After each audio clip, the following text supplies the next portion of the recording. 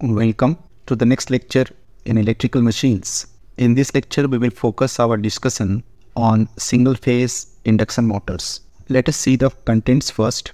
So the lecture series will be divided into certain parts, where the first part we will be concentrating on the introduction to single-phase motors, their construction, qualitative examination of single-phase induction motors. So what are the different types of single-phase motors? And single-phase induction motors are one of the category of single-phase motors, and its construction and qualitative examination we are going to do in this particular lecture, which is the first part of the lecture series.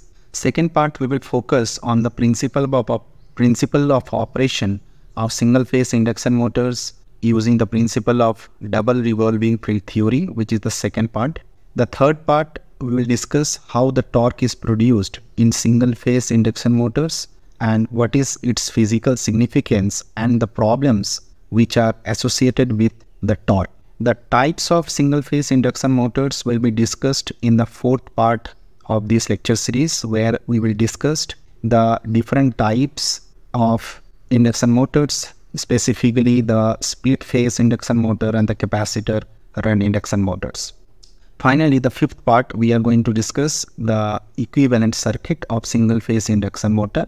And then one of the tutorial problems, we will be discussing the different problems and solutions regarding these single-phase motors. Let us start with the introduction. So, single-phase motors, as the name suggests, it will be operating using the single-phase supply.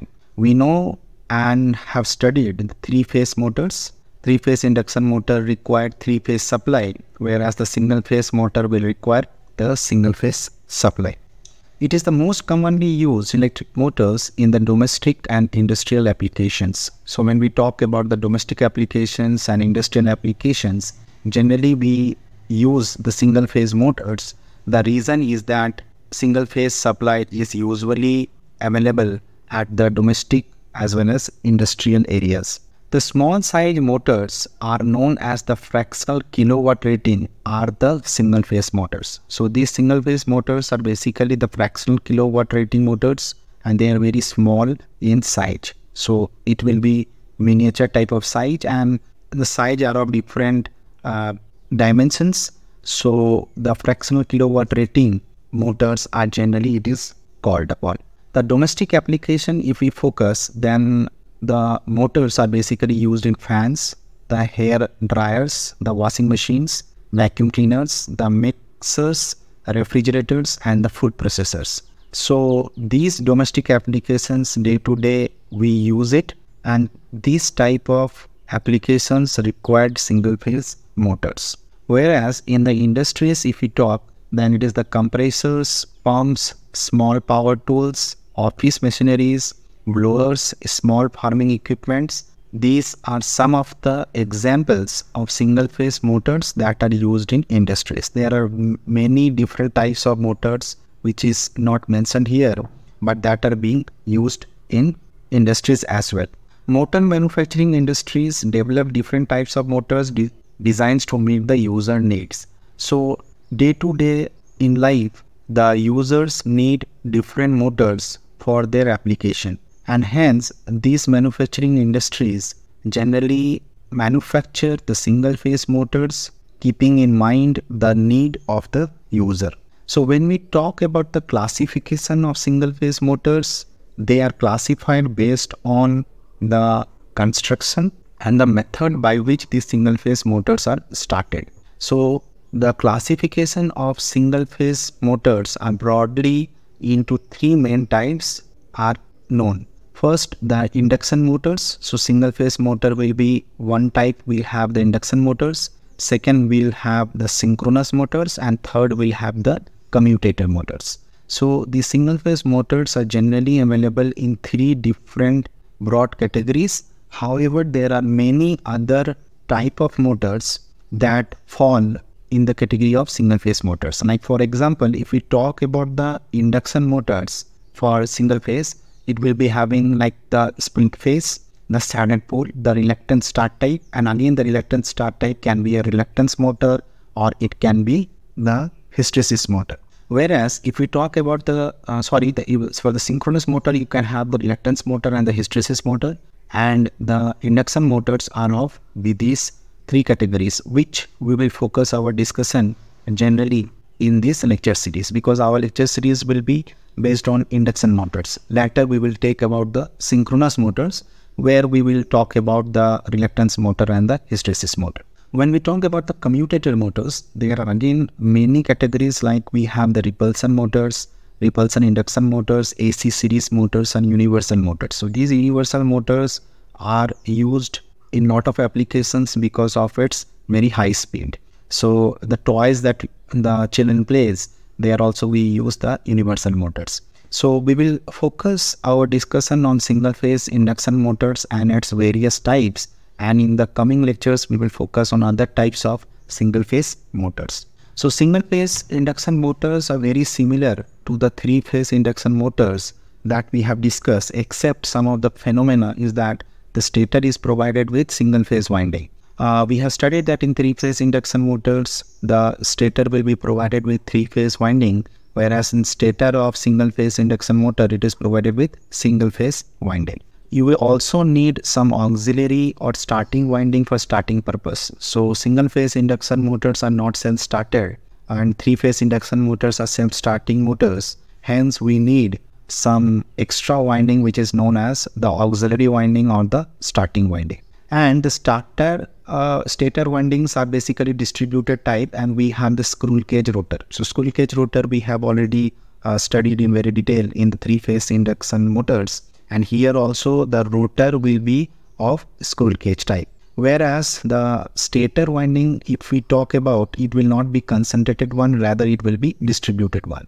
So when we give the single phase supply to the single phase induction motor in the stator winding, the flux will be producing, which will be alternating in nature, and it will alternate along one space axis only. So you know that in three phase induction motors, rotating magnetic field is produced, and as a result the induction motors of three phase types are basically self-started motors. But in single phase induction motors, whatever the flux is produced, that is alternating in nature, is not rotating, and it is alternating in only one space. So how this induction motor operates and how it starts, that is the main lookout in single phase induction motors. So here the rotating flux is not synchronously as developed by two or three phase motors what we have. So we have already discussed, like when you have a three phase supply or the two phase supply, you can have the rotating magnetic field or the flux, but in single phase it is not possible, because the alternating flux, although it will produce, but it will be rotating in only one space axis. So rotating magnetic field is not produced in three single phase induction motors. The alternating flux cannot rotate a stationary squirrel cage rotor, that is only possible with rotating flux. So the rotor is basically standstill, and this flux which is produced alternating, it cannot rotate the stationary rotor, for which you require a rotating magnetic field. And hence we can say that the single phase induction motors are not self-starting. So we don't have the properties of self-starting as we have in three phase induction motors. So single phase induction motors are not self-starting. Now if it is not self-starting, then how we can start the rotor?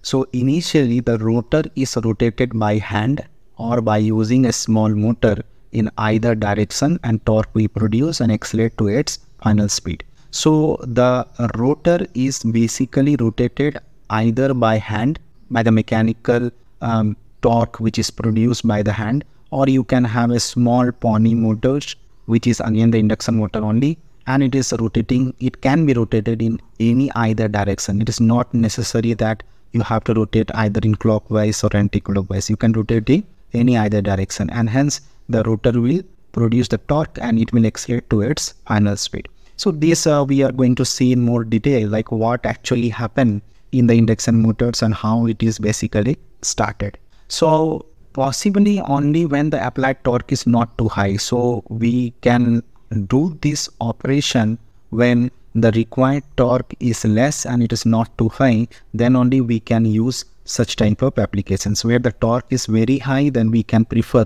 the three-phase induction motors. Let us see the construction and do some qualitative examinations.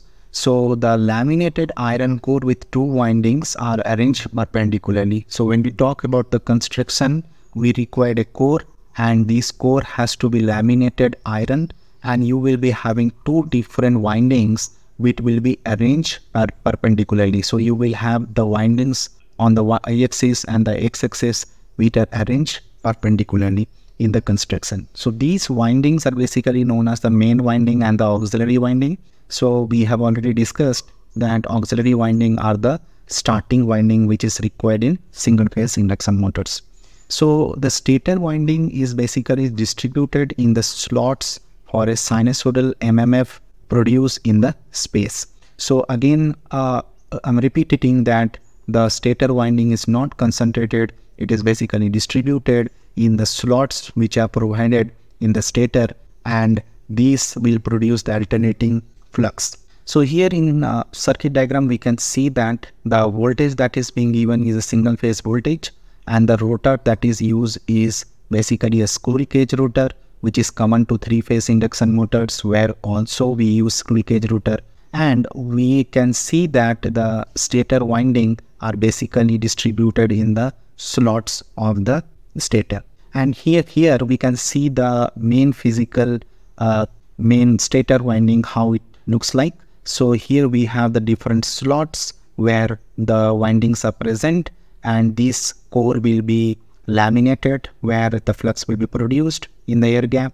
The motor housing is there and the windings are there. So these windings are basically distributed in the various slots. It is not concentrated one. So single phase winding generates equal forward and backward rotating MMF waves.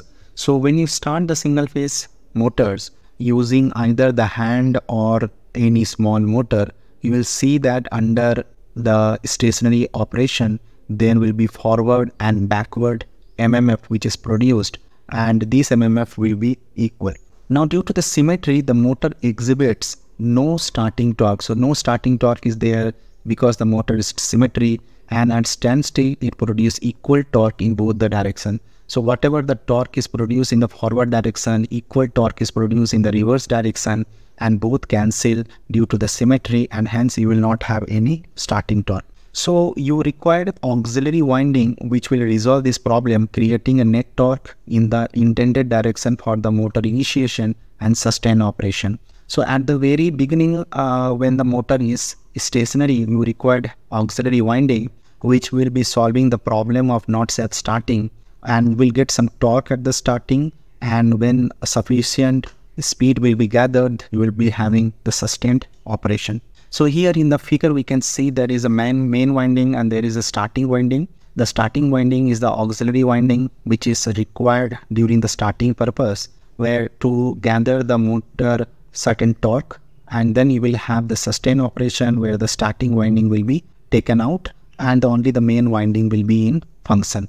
So we will see what type of starting windings are there and how the construction governs for the single phase motors. So single phase motors, we can talk about the true two-phase machines. Generally we have the single phase machine and three-phase machine, but when you can think that although it is a single phase motors, it is basically operating as a two-phase machine, because you have the main winding and the auxiliary winding, and both are producing its own flux, and hence we have two-phase machines because two MMFs are produced. So squirrel-cage rotor which has a laminated iron core, and you have a slot in that which is the construction side, and this is the squirrel-cage rotor we have already seen in the three-phase induction motors. You will be having the aluminum bars which will be tilted, and this will act as the winding. So aluminum bars are basically molded on the slots which are present in the stator and short circuited at both ends with a ring. So you cannot add any external resistance, as we have discussed in three-phase induction motors, where you have the squirrel-cage and slip ring induction motor. If you remember, in slip ring induction motor we can add external resistance, but in squirrel-cage it is not possible to add any external resistance because the aluminum bars are basically molded on the slots and it is basically short circuited at the end rays. So this completes the basic introduction of single phase motors with a focus on single phase induction motors, and in the next lecture we will go in more details as per our lecture plan. Thank you for now. See you in the next lecture.